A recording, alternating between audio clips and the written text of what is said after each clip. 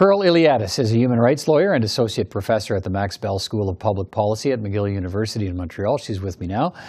Professor, thanks for taking time to speak with me about this new bill in Quebec. Premier Legault says he's convinced this bill to ban anti-vaccination protests strikes the right balance between, the right to protest and the need to protect healthcare workers and patients. How do you see it? I've been very public about the fact that I think that it's important to have some form of restriction on public assemblies and demonstrations that don't really have a connection to decision makers, and that filming children, for example, and going into schools is very problematic. Anything that blocks people from accessing healthcare facilities or intimidates them in the current context is problematic. So Bill 105, it strikes to me in some respects, does have a positive and important role to play right now in controlling the current situation. There are some areas where I think it's extremely broad, and I think it would be very helpful for the government to think carefully about making sure that the number of institutions and the types of institutions that might be covered by this bill are indeed sufficiently restricted so that they meet constitutional requirements. Tell me more about that. How do you think it needs to be clearly focused on what it's actually trying to deal with? So the bill applies to virtually all institutions that are health facilities or social services, for example, under Quebec law, under existing definitions of institutions in Quebec law. And it appears to be much larger than schools, daycares, and hospitals. There are, for example, universities that could be covered by this as well. So I'm a little concerned about the range of institutions that might go beyond those delivering direct services, which is the first area that I have a concern about. I had initially thought or understood that there was some sort of a restriction on the ability to seek injunctions in response to the bill, but in fact, the right to seek an injunction is indeed provided for under the bill.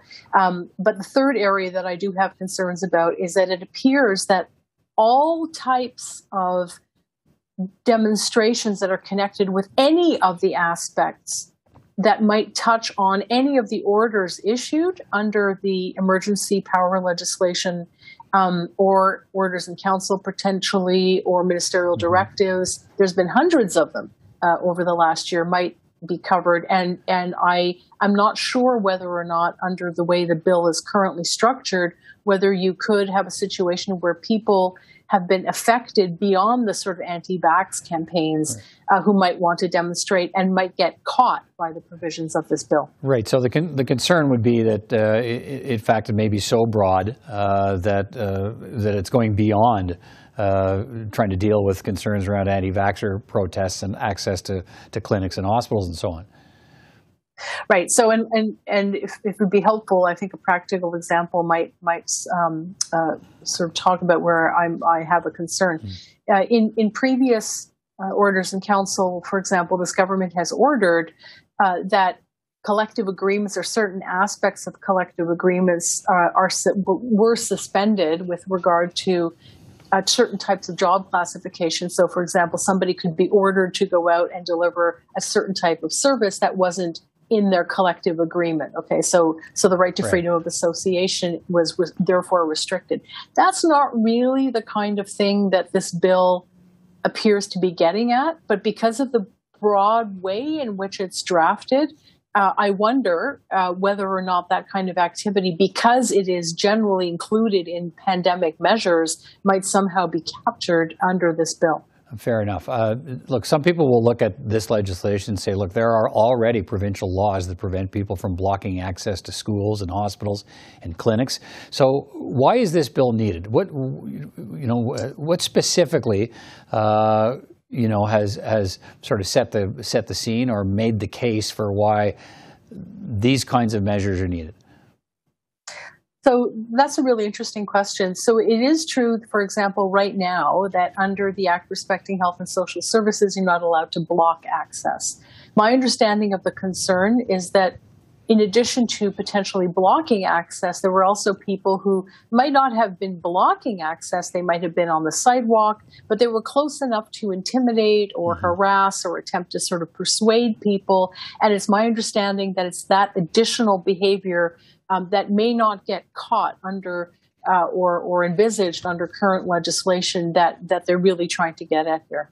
Opponents of these measures, we've heard from them saying, that protections of freedom of speech are being sacrificed in this bill.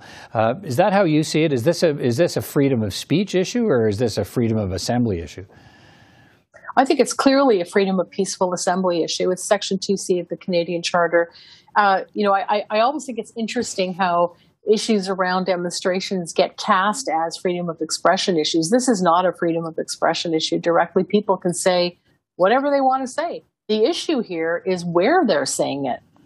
And the right to peaceful assembly is specifically about occupying physical space and where you're doing it. So this is really, I think, a fantastic example of how the right to peaceful assembly and freedom of expression are different. I mean, obviously, there's an expressive element to this, but the core right, I think, that's at play here really is the right to peaceful assembly.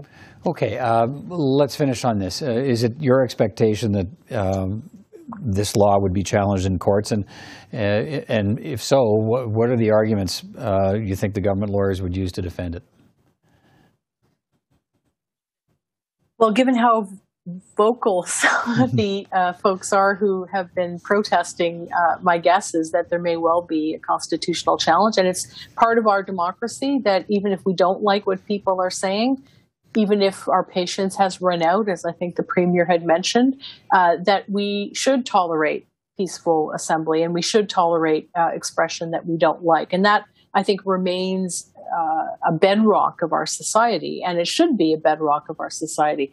But in cases where the rights of other people are affected, where children, for example, for no reason that's connected with the bill, demonstrating against children doesn't achieve anything. There's no political message other than potentially harassing or intimidating children that may be in place. So it seems to me that this bill in general strikes a good balance. I am a little concerned about how wide the net has been spread, but normally what the courts will do in these circumstances is they will read down the bill in the event they decide there is a constitutional infringement, meaning that they'll interpret it in a way that is necessary and sufficient for the aims of the legislation to be met. All right. Lots to watch for as this bill makes its way through the Quebec legislature. Indeed. Appreciate you giving your perspective for us today and helping us understand what's been happening here. Professor Eliadis, thanks for your time. Take care. Not at all, Peter. Thank you very much.